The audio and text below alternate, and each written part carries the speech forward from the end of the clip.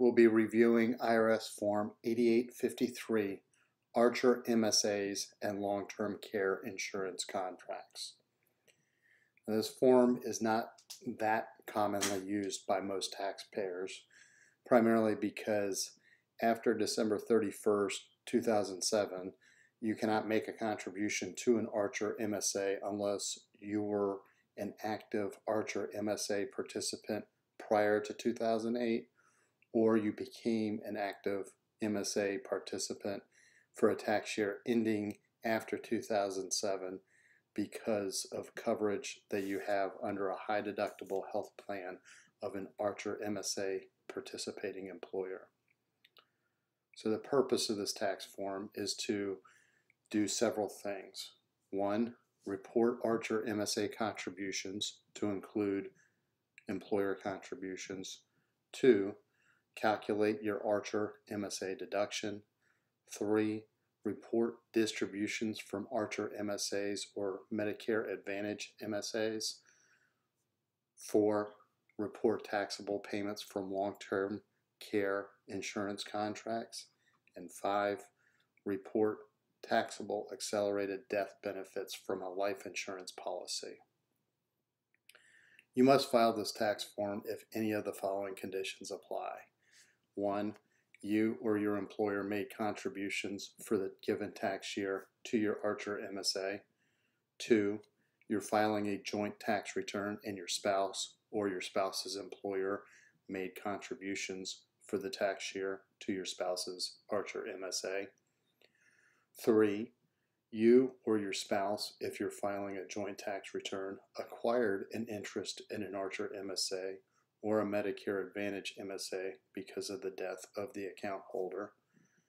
Four, you or your spouse, if you're filing a joint return, were a policyholder who received payments under a long-term care insurance contract, or if you received any accelerated death benefits from a life insurance policy on a per diem or other periodic basis in the tax year. And finally, five, you or your spouse, if you're filing a joint return, received Archer MSA or Medicare Advantage MSA distributions in the tax year. If you or your spouse received an Archer MSA or Medicare Advantage MSA distribution in the tax year, then you must file Form 8853 with your tax return, even if you have no other taxable income. So we'll briefly review the form and then we'll come back to the top and go through step by step. So Section A is for Archer MSAs. If you only have a Medicare Advantage MSA, you can skip Section A, which contains Part 1, Part 2. Section 3 contains the Medicare Advantage MSA distributions. And then Section C on the back covers long-term care insurance contracts. So let's go back to the top. At the top of this form, you'll see your name and social security number of the MSA holder. If both spouses have an Archer MSA, then you enter the social security number that's shown first on your tax return.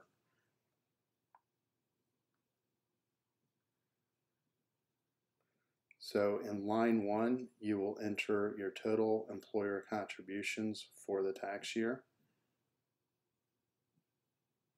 Line 2, you will enter Archer MSA contributions that you made for the tax year, to include any that were made in 2023 by the unextended due date of your tax return in 2022, but do not include rollover contributions. Line 3, you will calculate the limitation from the line 3 limitation chart shown in the instructions. And there is a chart that walks you through what you should enter. Now, if for self-only coverage, you enter your deductible, which must be at least $2,450 but not more than $3,700. Family coverage, you'll enter your deductible in the worksheet of $49.50, but not more than $7,400. And based on that flow chart, you'll enter the appropriate percentages, walk through the limitation chart in the worksheet, and then you'll enter the result into line 3. For line 4, you'll enter your total compensation for purposes of this tax form. That includes any wages, salaries, professional fees, and other pay that you receive for services that you perform. This can also include sales commissions, commissions on insurance premiums, pay based on a percentage of profits, tips, and bonuses. Compensation also includes net earnings from self-employment, but only for a trade or business in which your personal services are a material income producing factor. Compensation does not include anything from a pension or an annuity, and it does not include deferred compensation. In line 5, you will enter the smallest of either lines 2, 3, or 4 into line 5. You'll also enter that amount on line 23 on Schedule 1 for your Form 1040. If line 2, which contains the total MSA contributions you made for the tax year, is more than line 5, which means that it's either more than the limitation that you calculated on the limitation chart, and it's more than the compensation from the instructions indicated on line 4, you may need to pay an additional tax on your excess contributions. The instructions contain additional guidance on being able to determine what to do with your excess contributions, either your contributions or your employer contributions. Under Part 2, we'll go over Archer MSA distributions for the tax year. So in line 6A, you will enter the total distributions that you and your spouse received from all Archer MSAs in the tax year. These amounts should be shown in box 1 of your Form 1099-SA.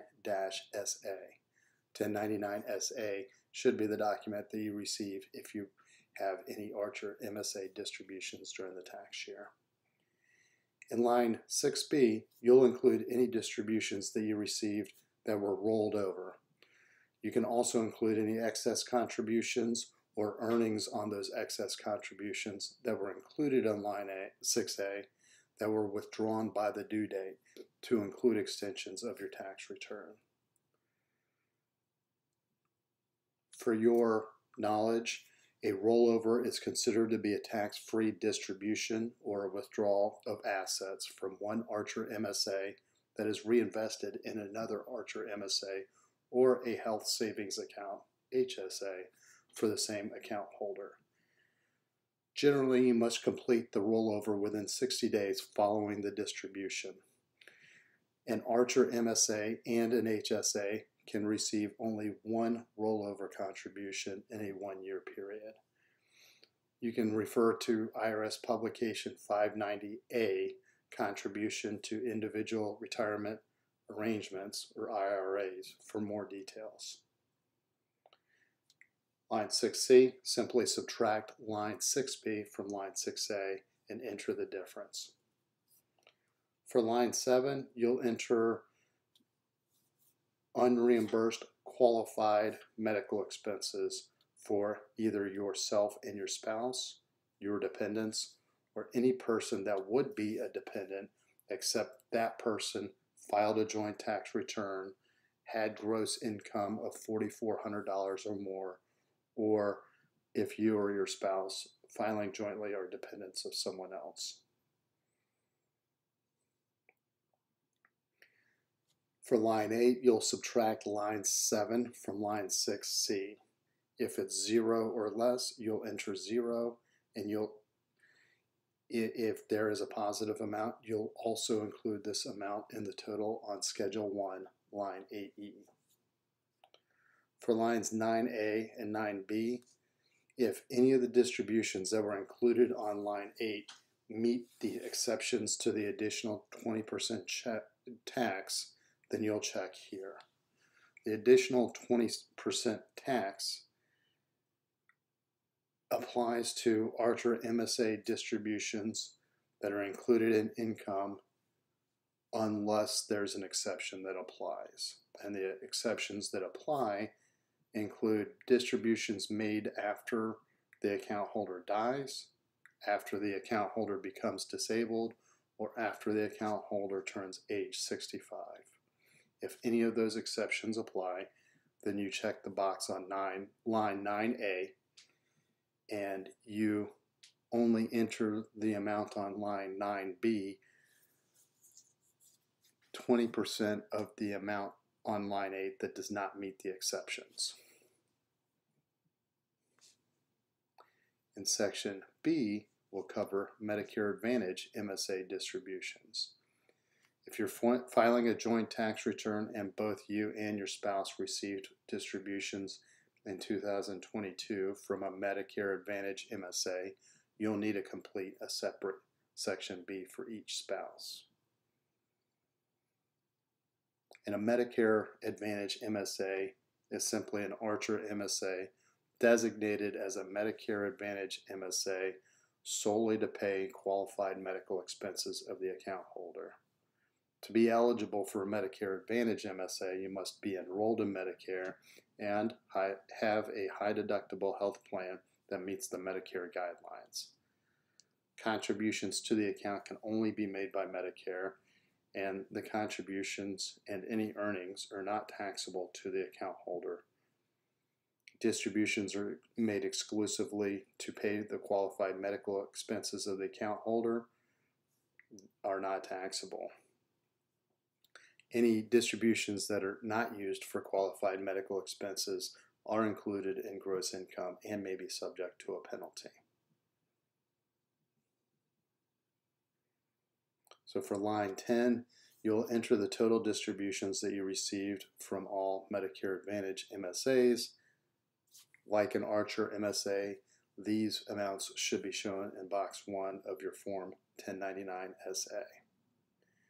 For line 11, you will enter the total distributions from all Medicare Advantage MSAs that were used only for the account holder's qualified medical expenses.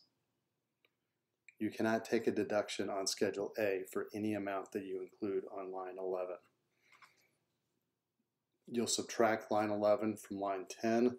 This results in your taxable Medicare Advantage MSA distributions. If this number is 0 or less, then you'll enter 0.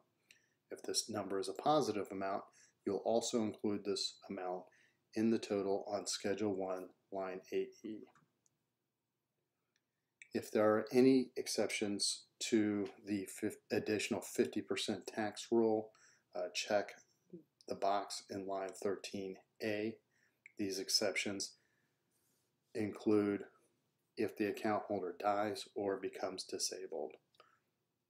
The age of 65 criteria does not apply here because you have to be age 65 to enroll in Medicare, and you have to be enrolled in Medicare to have a Medicare Advantage MSA distribution. So any amount that is included on line 12 that is does not qualify for an exception is subject to the additional 50% tax. You'll enter 50% of the distributions that you included on line 12 that do not apply to it, that an exception does not apply to.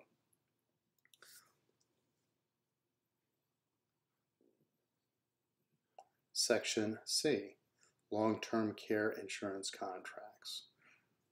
So the instructions contain filing requirements for Section C, and if there is more than one Section C attached, you'll check the appropriate box. Now, a qualified long-term insurance contract is a contract issued after December 31st, 1996 that meets the requirements of Internal Revenue Code Section 7702B which includes the requirement that the insured must be a chronically ill individual, or if it was a contract issued before January 1st, 1997, it was a contract that met state law requirements for long-term care insurance contracts at the time when and in the state where the contract was issued, and the contract had not been changed materially. So when you refer to the flow chart for filing requirements on Section C, this will help you determine how much of Section C or which parts are applicable to your situation. And if this applies, in line 14A, you'll enter the name of the insured. In 14B, you'll enter the Social Security number of the insured. And if each spouse has a long-term care contract for a joint return, then you'll need a complete Section C for each spouse. In line 15, there are special rules that apply to determine taxable payments if other individuals received per diem payments under this qualified contract. You can refer to the instructions that contain a section marked multiple payees. So if this applies, whether or not other individuals besides yourself received payments on a per diem or other periodic basis, check yes or no. For 16, you'll check whether or not the individual was terminally ill. If the answer is yes, and the only payments received in the tax year were accelerated death benefits paid because of a terminal illness, you can skip lines 17 through 25, and then you will go to line 26 and enter 0, and that will be the end of your tax form. If that does not apply to you, then in line 17, you'll enter the gross long-term care payments received on a per diem or other periodic basis. This should be the total of the amounts from box 1 on all forms 1099-LTC you received with respect to the insured, on which the per diem box in box 3 is checked. As a cautionary note, do not use lines 18 through 26 to figure the taxable amount of benefits paid under a long-term care insurance contract that is not a qualified contract. Instead, if the benefits are not excludable from income, then you'll report the income as not excludable on Schedule 1, line 8E, or if you are completing Form 1040-NR, you'll go to Schedule NEC, line 12. For line 13, you will enter the part of the amount on line 17 from qualified long-term care insurance contracts. If you have more than one long-term care period, you must separately calculate the taxable amount of the payments received during each period, which means you'll have to complete lines 18 through 26 on separate sections C for each long-term care period. Then you'll enter the total on line 26 and attach that Form 8853 to your income tax return.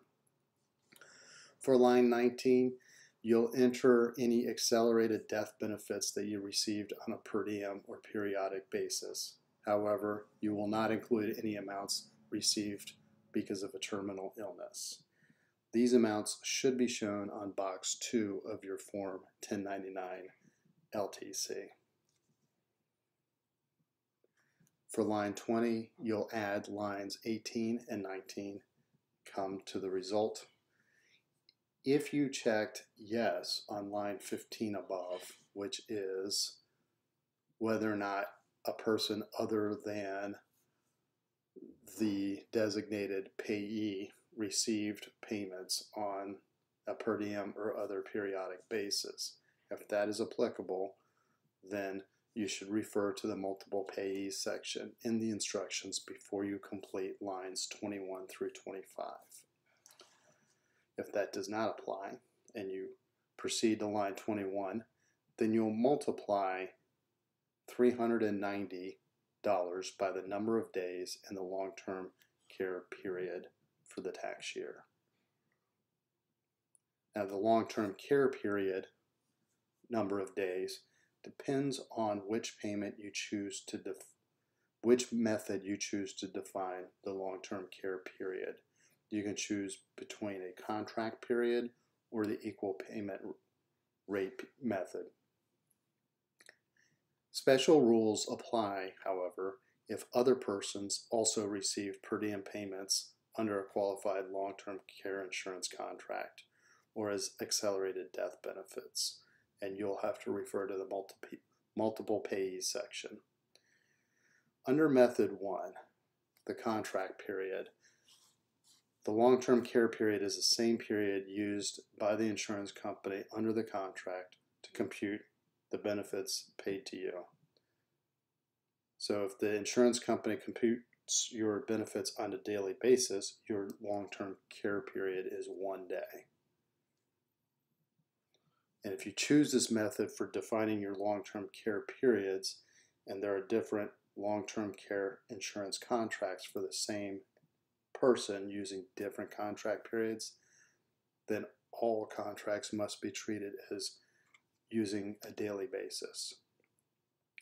Under the equal payment rate, which is Method 2, your long-term care period is the period during which the insurance company uses the same payment rate to compute your benefits. For example, if you have 2 long-term care periods, if the insurance contract computes rates at a rate of $175 per day from March 1st through May 31st, and then $195 per day from June 1st through December 31st. The first long-term care period, it would be 92 days. The second would be 214 days. You can choose the equal payment rate method even if you have more than one qualified long-term care insurance contract covering the same period.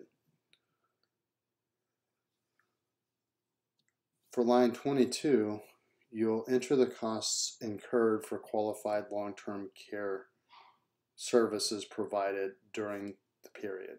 And according to the instructions, qualified long-term care services are necessary diagnostic, preventative, therapeutic, curing, treating, mitigating, and rehabilitative services, and maintenance or personal care services that are required to treat a chronically ill individual under a plan of care prescribed by a licensed healthcare practitioner. For line 23, you'll enter the larger of line 21 or 22. For line 24, you'll enter any reimbursements that you received or expect to receive through your insurance or otherwise for qualified long-term care services provided during the long-term care periods in question. These should be indicated in box 3 of Form 1099 LTC if these payments were made on a reimbursement basis. For line 25, you'll subtract line 24 from line 23. This simply is your per diem limitation. Line 26, you'll subtract line 25 from line 20. If this number is 0 or less, you'll enter 0. You have no taxable payments. Any positive amount you'll also include in the total on Schedule 1, line 8E, or if you are filing Form 1040-NR, you'll include that on Schedule NEC, line 12. If this applies to you, you will write on line 12 LTC and the amount. That brings us to the end of this article on IRS Form 8853, Archer MSAs, Medicare Advantage MSAs, and long-term care insurance contracts. If you have more questions, please post them in the comments section. We've also written an article which you can read. Simply go to our website, teachmepersonalfinance.com, type in IRS Form 8853 in the search bar, and our article should appear. Please feel free to subscribe to our YouTube channel, subscribe to our newsletter, and if you have any questions at all, please feel free to ask. Thank you very much.